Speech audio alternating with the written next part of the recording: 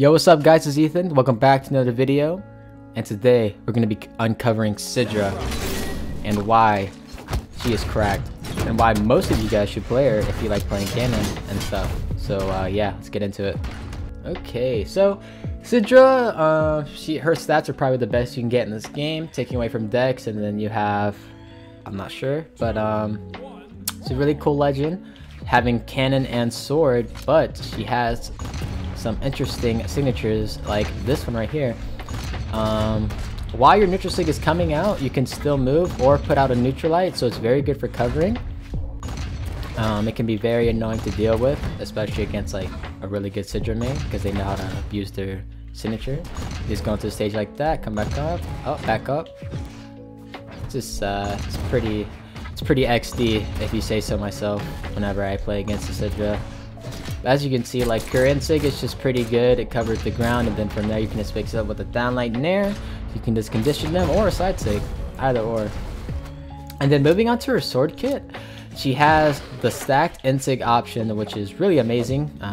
People really sleep on that sig, and on top of that you have the classic down sig that can be used to recurring on the stage or just spike your opponent very, very hard. Yeah, she's pretty solid. Her side sig is it's whatever. It works, you know. It's not bad, especially if you like GC it or something maybe. Let's see what we can do here though.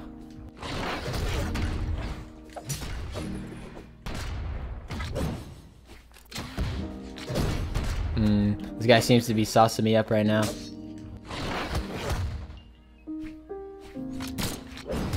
I got him. The sword sizing is just too much for him. It's just too much.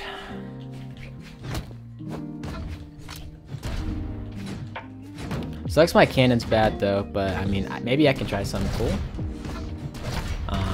If I could figure out what my strings do. Weapon is kind of difficult for me, at least. I never realized how to play the weapon. That's why I'm a sword player. Just look at that. One dodge read. I can go no brain mode, get all that, and then I can go for this, into that, into this, and then into that, and then into that. Yep, see? Just simple math calculations that work. And then your down sig, of course, cover stacked. And you jump, so that's cool. GG, Isaiah, GG. Alright. Yumiko. Oh, man. Another good legend. I mean, everyone's good in this game. I say that in every video. It's just that, it all depends on the player at the end of the day, right, guys? Maybe. Alright, let's see what we can do.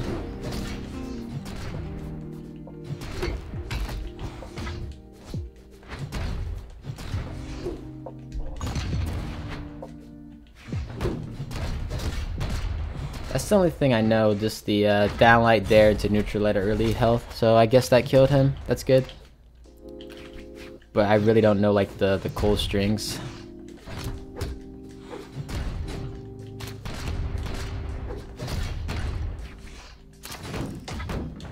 Okay, she didn't choose to jump out of that, so I guess that's fine. The grab out tech is really good on cannon because you can just land on top of them maybe if you have nothing left. I'm bad though, so. Oh. Okay. The cannonball cannot be stopped.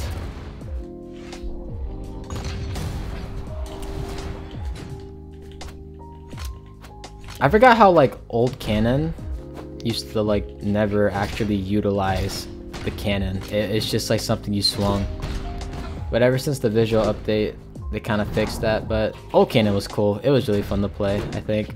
Watching back at like the old videos, I'm like, man, why did I never pick this up? It seemed pretty simple, but I guess I was just bad. Nah, that's not happening today, boy. Get down. Oh, you know Yumiko. That's her little thing to do. It's okay, it's okay. Catch him with that. We'll go one more time. All right, we'll go one more time.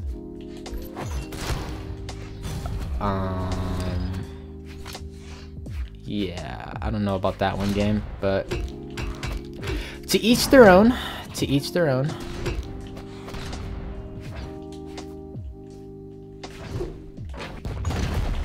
Bop. Hammer players, they disgust me. Player 1 wins. Alright. Okay, against some more decks. Oh, Morty here. It's kind of weird how all the good characters have 4 decks. It's like it doesn't matter. You guys should look at that pattern. All the new legends have 4 decks. It's really cringy.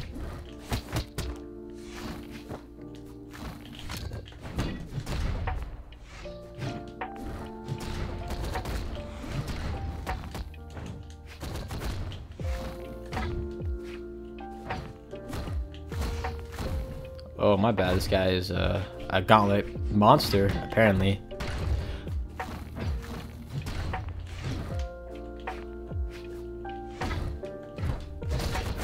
Gauntlets, my favorite.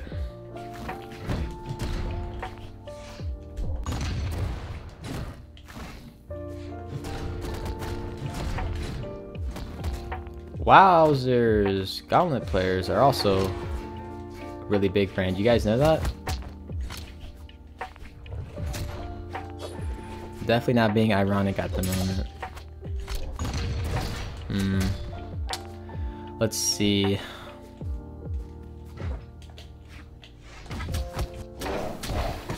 And these type of people are the best.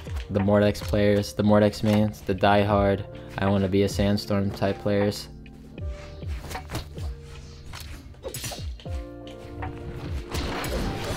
Ah, man, they try so hard. It's so sad.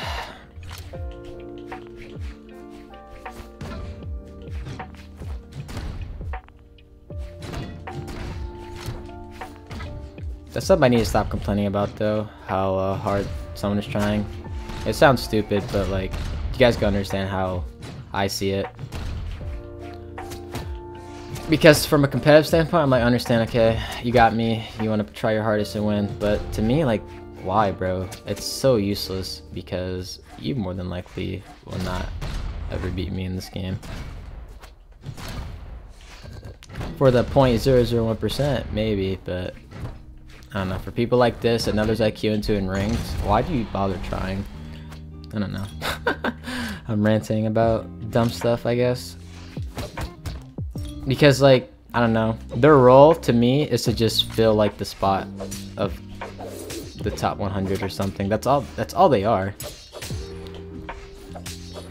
I guess it's kind of fucked up to see it as that way, but I don't know. That's how I see it. That's why I get really easily agitated when people are sweating their ass off.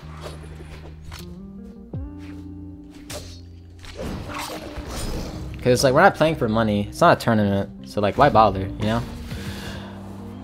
But I digress. Enough about the negativity, right? Let's kill this guy. Down like there. Boom. Game over. GG. Alright, our final match of the day is against Nyx. Nyx is so cool. One of my favorite legends. And I specified this in almost every video Nyx comes up. But it's just for the new viewers, you know? For whoever that is. And I've always wondered, on this map, who that guy in the background is. Is that Core? Or is that like some new unreleased champion? He looks really cool though. Whoever it is, I hope he comes into the game one time. Whenever, not one time.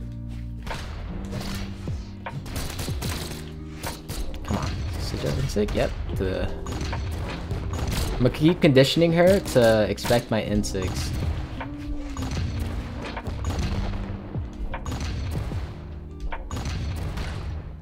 Like, that's the tech. You keep N-Sync and then they DC. I've gotten 2 DCs this game, so that's gonna be it for this video. I hope you guys enjoyed. I'm pretty monotone. I'm pretty dead. I don't know. It was a interesting day in the queue today. All I gotta say. But yeah, hope you guys enjoyed this video. I'll talk to you guys later. Goodbye.